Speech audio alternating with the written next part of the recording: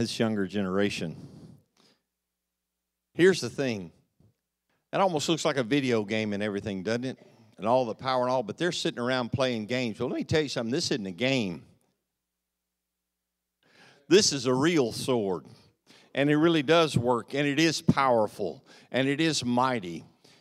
And I am so excited to have Brother Edgar Reed come and share. He was an associate pastor here, wound up going on the mission field in Africa, and now is working with Bible Alliance and with Life Publishers and with getting the Fire Bible and Bible Alliance, getting it out to the world. And that video is already out of date because he'll share with you how many Bibles. There's not 40-something Bibles that God is multiplying, and God is putting the word of the Lord out there, and multitudes of people are being saved.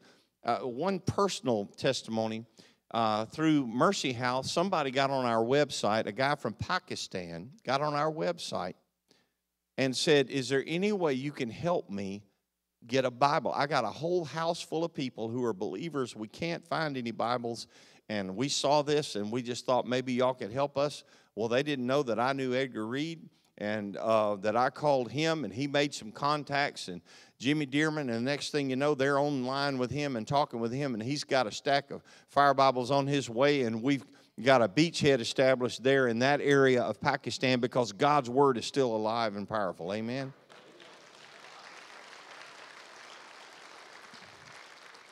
So Brother Edgar Reed is going to come and share for a few moments, then he's going to have to run out and hit the airport and take off to fly halfway around the world. Thank you, Brother Ron. Good morning, everyone. It's good to be home with family. I have to take care of a little bit of business, though. Last night, I made a deal with all the young people who worked the supper and the meeting last night that if they wanted a free Fire Bible, all they had to do was copy the Psalms 119, hand copy it, and bring it in. I gave them till April the 1st. One young person sat last night and worked on it and brought it in this morning. And I'm looking for, let me put my glasses on. The old man now has to wear glasses, so sorry.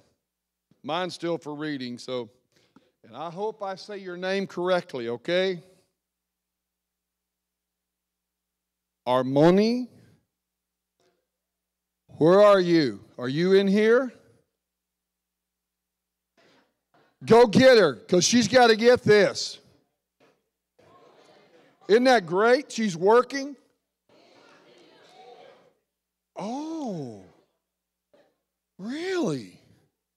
Well, let me tell you about the Fire Bible, okay? That is out of date. We have 47 languages printed. And released. And let me correct that. The Greek Fire Bible hasn't been delivered. It will be delivered next week. Hey, come here.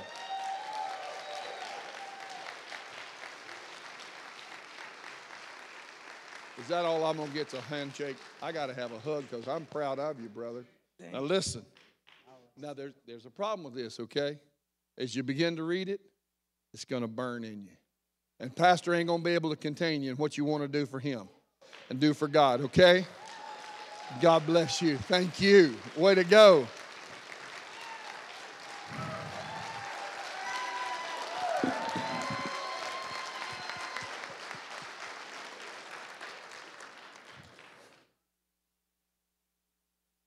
I love it when God stirs a heart. You see, that's what we're trying to do with the Fire Bible. As I was saying, the Greek is on its way there.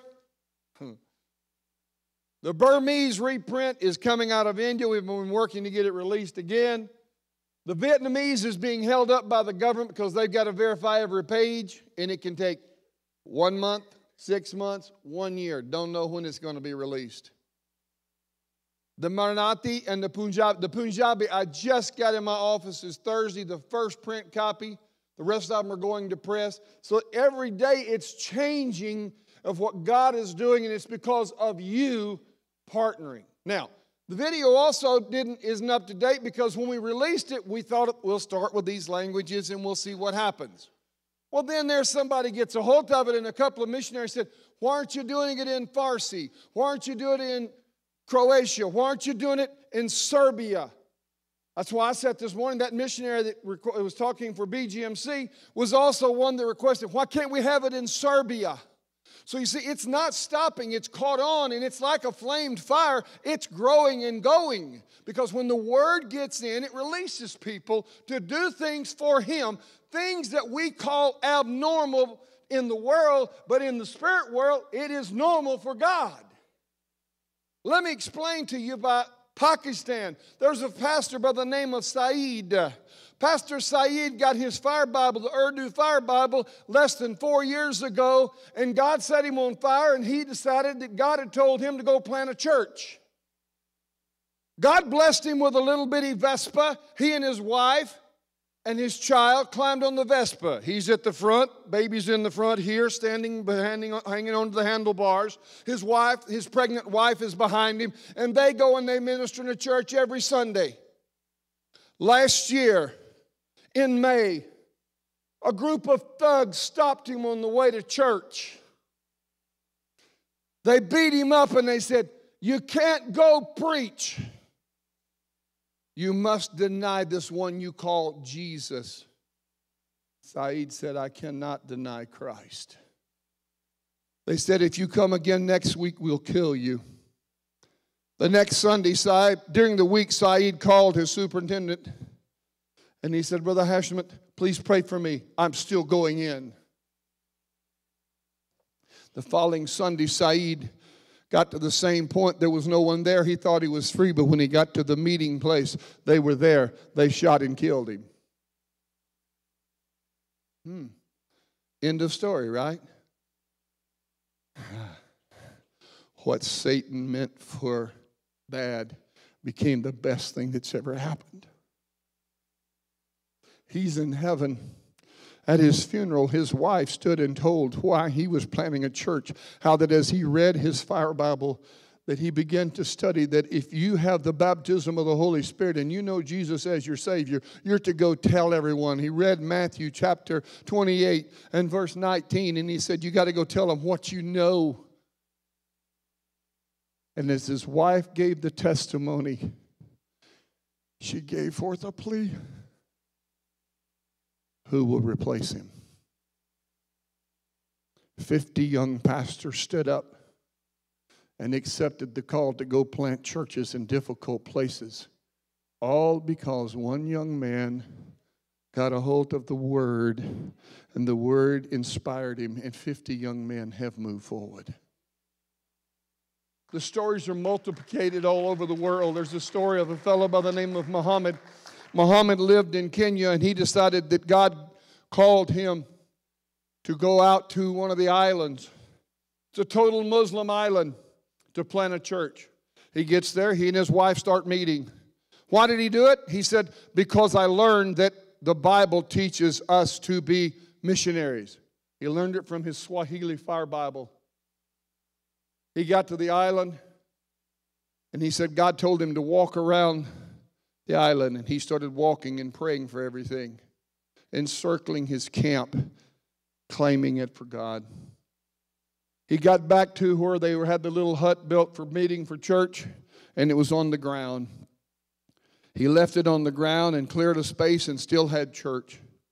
The following week, the imam, the Muslim imam, the teacher, came and said, you will die before next time you have worship. Saeed continued. On Sunday morning, he continued. On the way to the church that morning, there was a young boy who was lame in his feet and he was crawling. Saeed's devotional that day, Muhammad's devotional that day was about where Peter and John went to the temple and they met a young lame man and they said, silver and gold have I none, but rise in the name of Jesus. And he said to him, rise up, my Savior heals you. Muhammad did not know. And it was later revealed because the imam came crawling to the church. The young boy was the imam's son. And he believed in Jesus, and he went leaping and screaming through the village, I've been healed. I've been healed by Yeshua. And the imam tried to beat him and stop him, and he said no. And the imam started walking toward the church to try to stop Muhammad. And God struck him down. And God said, you have to crawl and ask for forgiveness before I'll heal you. Island of Ziguinchor. There's a church in that village. All because a young man took the word and he believed. We're trying to take the word into Iran. We're trying to take the word because they don't get to carry around a Bible. Carrying a Bible means death. But if you put it on your phone and a little chip, and the chip is downloaded onto your phone, the police can't find it because it's set up like a special tool, and you have to know how to get into it. And it doesn't say it's a Bible, and everyone can have one. And each of your smartphones, the chips, the back of it will come off, and it'll hold 100 of them that can be smuggled in. Yeah. Can we count on you to help send the word? Word that will inspire souls, change lives, change destiny of where they're going to spend eternity, change generations of those who've never seen or heard about the truth of Jesus. Jesus, Son of God. Jesus, coming back again. Jesus, my Savior. Jesus, all-powerful. Today's your day. You see, and I told this story last night. It's out of the Bible. It's in Samuel. Jonathan is going to go up on the garrison and take the enemy camp. He's inspired to do it. He turns to his armor bearer because they've got to climb straight up, which means there's no weapons in their hands. It's on the back of the armor bearer. And he turns to the armor bearer and he said, we're going up to defeat the garrison. I don't know that God will be with us, but we're going. Will you go? You're in the place of the armor bearer today. Today's a challenge to do the digital. The armor bearer said, where you go, I go. You can count on me. Can we count on you today? This is your time to step up and say, and it's all throughout this year. Because you see, putting God's words in the hands with the tools in the toolbox that they can understand what God is trying to say and inspire them that they can change the destiny of their nation. Can we count on you? Pastor, thank you. I am running out to the airport. I'm headed to Mozambique. I need your prayers. We're going to Mozambique. I've been there 5 times trying to talk the Bible Society and to allow us to use the text to do the Bible in the Shangana language. I leave here at 1:10, and I'll land there tomorrow night about 11 o'clock. So, yeah, they don't make seats for fat boys. They don't make them for the long boys either. Thank you, Pastor. Love you, brother, very much.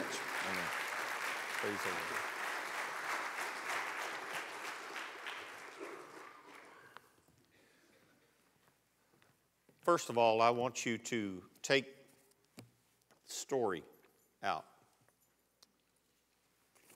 I'll read it right quickly in case you didn't read it. In sub-Saharan Africa, 12 months of rainfall in 4. From May to August, the ground absorbs the rain and seeds begin to grow. And October and November are filled with celebration, singing, and dancing. The season of harvest arrives, and a luxurious 2 meals a day are provided each adult and child in the village. With December, grains begin to run low, and many families skip breakfast to conserve food. When January comes, a new year does not bring new hope. The size of the one daily meal grows smaller in February. Sickness falls on many children in March as their immune systems are weakened from malnourishment. 1/2 of a meal isn't enough.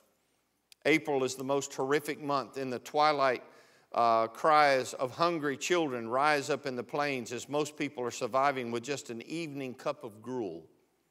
One Assemblies of God missionary recounts the inevitable story of a boy running to his father. "Hurry, Dad, come with me. I found grain. There's a sack hanging up behind our home. Mommy can make dinner tonight, and our tummies can be full." "Son, we can't do that," the dad softly explains. "That's next year's seed grain. It's the only thing between us and starvation, and we're waiting for rain. Then we will plant it." That'd be tough, wouldn't it? Your children are hungry and they want to eat and they know there's a sack of grain there. In May, the rains finally arrive, and the young boy watches his father take the sack and do the most unreasonable thing imaginable. Instead of feeding his desperately weakened family, he goes to the field, and with tears streaming down his face, he scatters the precious seed in the dirt. Why? Because he believes in the harvest. In our day, God summons us to plant the gospel in all nations and generations. Indeed, the gospel can grow in the driest of soil. I want to talk to you this morning about precious seed. This gospel of Jesus Christ that we take for granted. Our churches and our homes are full of dusty Bibles. But yet in so much of the world, they do not have access to God's Word. They don't have a whole Bible. Many only have a couple of chapters or maybe one book of the Bible. And yet people are trying to pastor. And you just heard several stories where someone confronted with the fullness of God's Word began to become all that God intended for them to be. It tells us in Psalm 126 in verse 5 and 6, "He that goeth forth and weepeth, bearing precious seed, shall doubtless come again with rejoicing, bringing his sheaves with him." Maybe this story gives you a little more understanding of what that passage is talking about.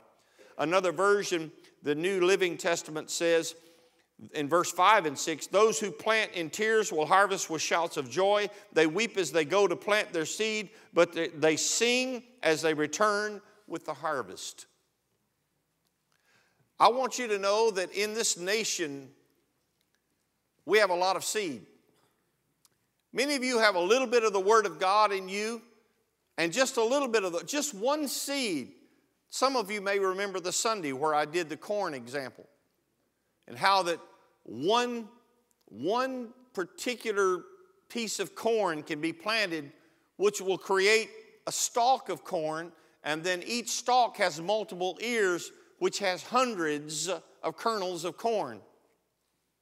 And then if you take that stalk with all of its kernels and you plant it, and we showed you that in just two or three rotations, you could take a little stack of corn right here, and that corn could fill tractor trailer loads of corn. That's the harvest. But we have so much of God's Word that is in us, so much of God's Word that is sitting around us, and it is not being put in the soil. If it's not being put in the soil, it cannot bear fruit. But as we understand that we bear precious seed, you bear precious seed in you. It is in your heart. It is in your mind. You need to speak it forth to those who are hungry. I think about India, and I think about Mahatma Gandhi, and how that he was a man who looked at the suffering of his nation, the nation of India. Calcutta is a city, I forget how many, like 13 million people. And guess what? It's no bigger than the city limits of Jackson. Not the suburbs, just the city limits of Jackson. We have about 105, 110,000 people in the city of Jackson. Imagine 13 million people living in the same space.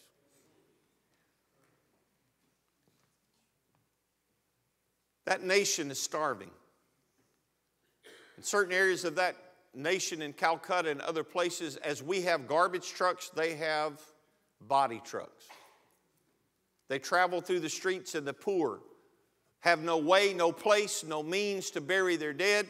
They will simply wrap them in whatever they can find, if they have any cloth or whatever, and literally lay them out beside the curb for trucks to come and pick up the bodies. because of the poverty, the starvation, the everything that is happening in that nation. And Mahatma Gandhi said there are people in the world so hungry that God cannot appear to them except in the form of bread. We're not talking about literal physical bread, though. We're talking about a spiritual bread. Someone else who worked there in India was Mother Teresa. And Mother Teresa ministered to the poor. We have an equal type of person in Mission of Mercy. The Buntains who went there to Calcutta and established a hospital down in the midst of Calcutta in its poorest section. You need to understand that in India there's a caste system, and if you're a part of the outcast, they consider that to be your punishment. So they do nothing to help the outcast. They can die right in front of them. They feel no responsibility because they believe that's their karma. That's their punishment for something they've done in the past. So the poor starve. And those who are the outcast can be abused by people without any fear of repercussion because they are as if they don't even matter. They're under punishment. And the gospel is flourishing among these people because they're excited to hear the news that you not only matter, you are loved, and that the God of the universe sent his son to die for you. And that glorious message comes and brings hope. And even Mother Teresa said people are hungry for something more beautiful, for something greater than people around them can give. And she certainly spoke out of true experience there in India. There is a great hunger for God in the world today, and everywhere there is much suffering. But there is also greater hunger for God and love for each other. There's a spiritual hunger that even physical food cannot satisfy. There are people who hunger. In so much of the world, you remember the Sunday where we showed the video about the missionary who shared a letter that he had received from another missionary about the lady standing by the river Ganges, and how that she had thrown her little baby into the river because her husband was sick and she knew that she had many sins, and she was praying that the river Ganges, the goddess Ganges, would forgive her and subsequently heal her husband. She gave the best that she could give. She threw her 6-month-old baby into the river and sacrificed it to goddess Ganges in hopes. You see, the thing is that I'm going to be preaching next Sunday about this. Within America, we've gotten to the place where we said, I don't have any responsibility to anyone but myself. I don't have any accountability to anyone or anything. There are no absolutes. There are no absolute rights and wrongs. There is no God. I'm accountable to no one. I'm only accountable to myself. And you can't tell me that what I'm doing is wrong. And if no one can tell me that it's wrong, then there's no foul. So I have no guilt. I have no shame. I have no responsibility. I have no accountability. I am autonomous in my morality and in everything. And so here in America, we are being fed this lie that goes all the way back to the garden. Let me tell you something. Satan tried to convince Adam and Eve, and he convinced them that they could eat of the tree of the knowledge of good and evil, and in that point they would be like God. They wouldn't be held accountable to God. They would be like God. They would be gods themselves. But guess what? After they ate of the fruit, what happened? They saw their nakedness. They realized their wickedness, and they were hiding. And guess what? God still came, and God still held them accountable. I've got news for America. I don't care whether you think you're autonomous. You're not. And there's a God that all of us are going to be accountable to. I'm going to be preaching about that next week. But in much of the world, there is a spiritual hunger. They know there's a God. It's evident. Look, they live in nature. The Bible tells us in Romans chapter 1 that nature itself gives evidence of the fact that there has to be a God. And I could go into that. I don't have time. There's a God, and they know that, and they know they're held accountable by this God, but they know him by all different kinds of names that they don't understand, and they're so excited to hear. And this lady, couldn't you have just come 30 minutes earlier to tell me? And I would not have had to give my son to the river Ganges. There's a message that you and I have, and we are the hope. We are the hope. You're the light in the darkness. You're the hope to the hopeless. You're the peace to the restless because you have the Word of God. But I want to bring this down, and I know I'm moving very quickly because the hour is late, and I don't want to hold this up, but I know we've had a lot of things happening this morning. But I'm about to put a picture up here that may be upsetting to some of you, but I believe it depicts to me and to you where so many people are within the kingdom of God. I love missionaries. I love stories of winning people to Jesus Christ. I love to hear stories where we've gone out and we've witnessed to someone and we've told them about Jesus Christ and they believed and accepted the Lord as their personal Savior. Nothing excites me more than that. But there has to be something beyond that. Why am I so adamant about the fact that I want to put Bibles in the hands of pastors? Is because once born, if a child is not fed,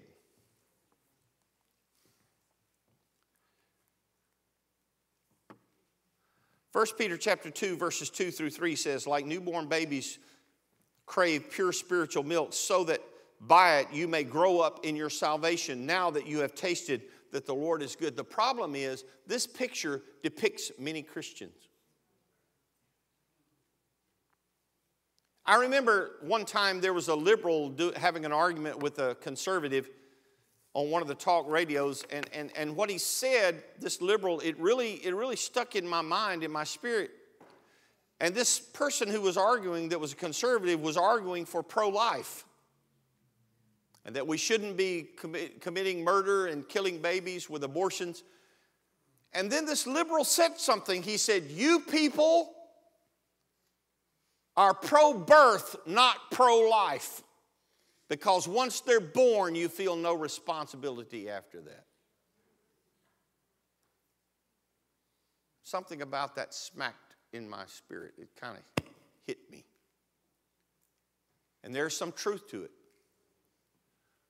I believe that we go out many times and we give the witness of the Lord Jesus Christ. We give the message. We are even guilty of it in the church.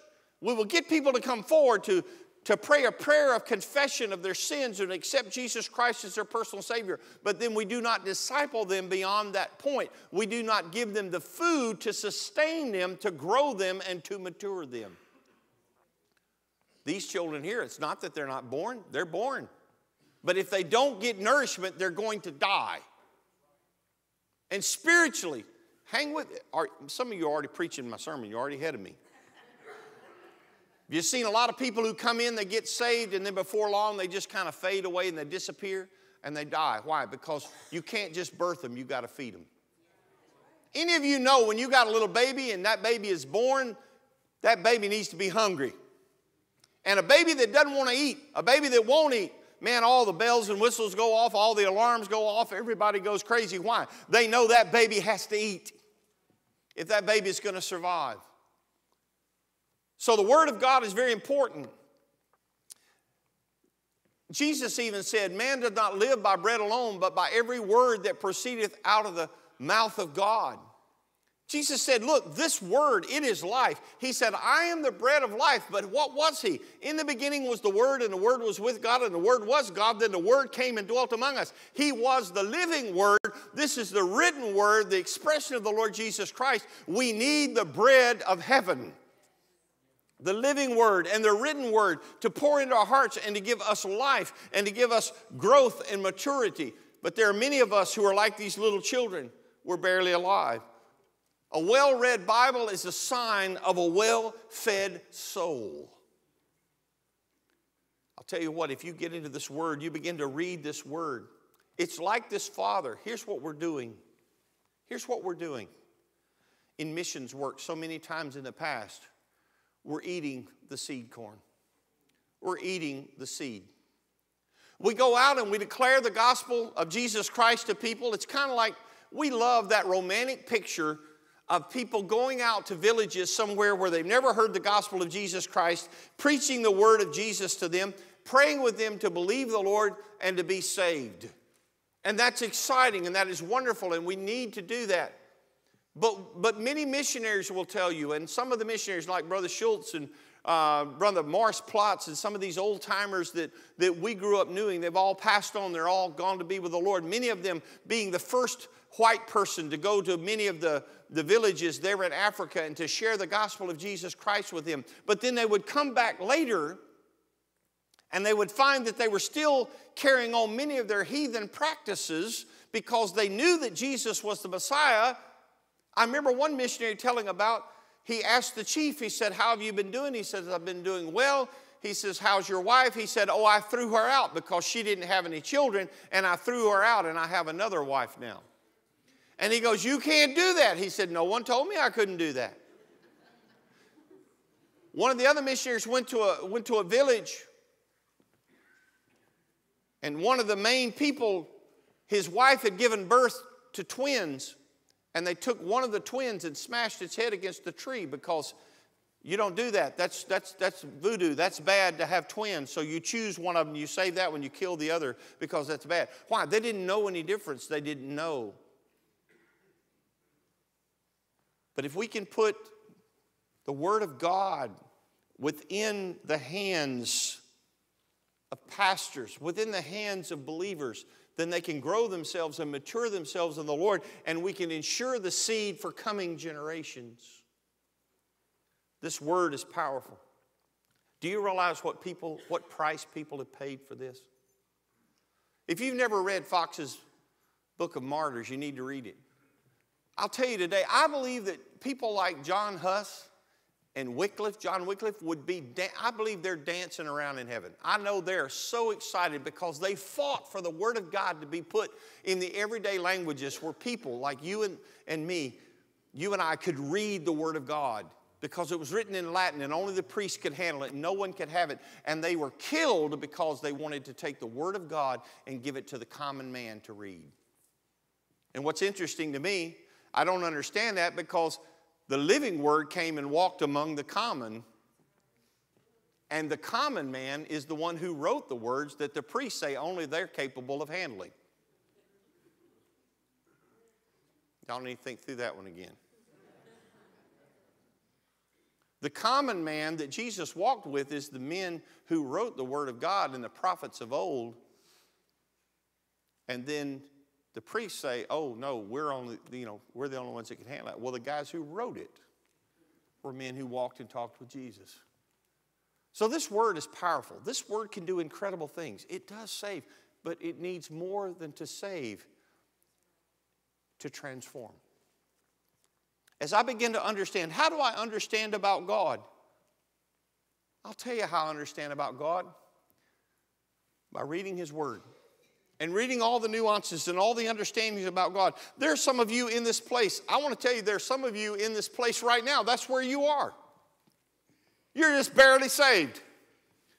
You're barely alive. And let me tell you something. If you don't mature, if you don't grow, if you don't start feeding yourself something, guys from Mercy House, we tell you when you get out, you've got to continue to feed yourself the Word of God. Why? You'll starve spiritually and perish and die. You've got to keep feeding your spirit. You know, your spirit has to be fed. You have to let the Holy Spirit flow in and feed your spirit, or your spirit will wither up and die. So what are you doing? This year, God has so stirred me to challenge us. What are you doing to deepen your relationship with God? What are you doing to broaden your understanding? What are you doing to mature yourself? Because if you don't, this is how you're going to live your whole spiritual existence. Just barely alive, just barely surviving. And the sad part is, as you look at some of the children, if you look at the one on the right, how his little belly is all swelled out. And I've had people say, well, they don't look like they're hungry to me. Look how their belly's all sticking out. Do you know why it's sticking out? It's because the bacteria have died in their intestines. And they're swelled. And there comes a point where you can give them food and it won't matter. They're going to die anyway. Because their intestines have died and they no longer have the ability to process food in their body. And they're the walking dead. And I'm afraid that there are people in the church who are the walking dead. It's just a matter of time. They've so starved their spirit. They've so starved themselves. But this morning, that's for next week. I've got a strong message for us to speak to us. And about this nation and where we're headed and why we're in the mess we're in. But friends, this morning I challenge you. Along with that slip, you have this envelope. And what I want you to do is I want you to pray and I want you to ask God what you could do. Let me tell you, if you're here and you don't have a Bible, come see me. We will get you a Bible. There's not a person in this place, if you don't have a Bible, that couldn't get a Bible today. I will get you a Bible. I will make sure you have a Bible. We will get one into your hands. But there are people in the world There's not even one available. Like this man in Pakistan, I want one, I will buy one. I'm not asking anyone to give it to me. I'll be glad to pay for it. They're just not here to purchase. But you and I have the opportunity to put this word within the hands of individuals, and more particularly, a cry of my heart to put this within the hands of pastors around the world so that they can ensure that there's not only seed, but also bread in the future for the believers of the Lord Jesus Christ. What can you do? You say, well, Pastor, $5 is all I can give. $5 a Bible, an electronic Bible. $5. And here's the exciting part. I saw a cartoon this past week. As our musicians, if you would come. And it was showing Billy Graham standing at the gates of heaven. And the Lord was standing there and he said, there's a few people who are waiting to tell you thank you. And on the back side of the gates was a multitude as far as you could see.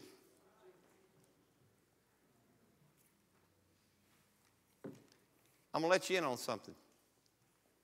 Your $5 might be the $5 that sends a Bible to a particular person. That God so transforms their life that they, like this young man, go and be a witness that then multiplies into 50 pastors and then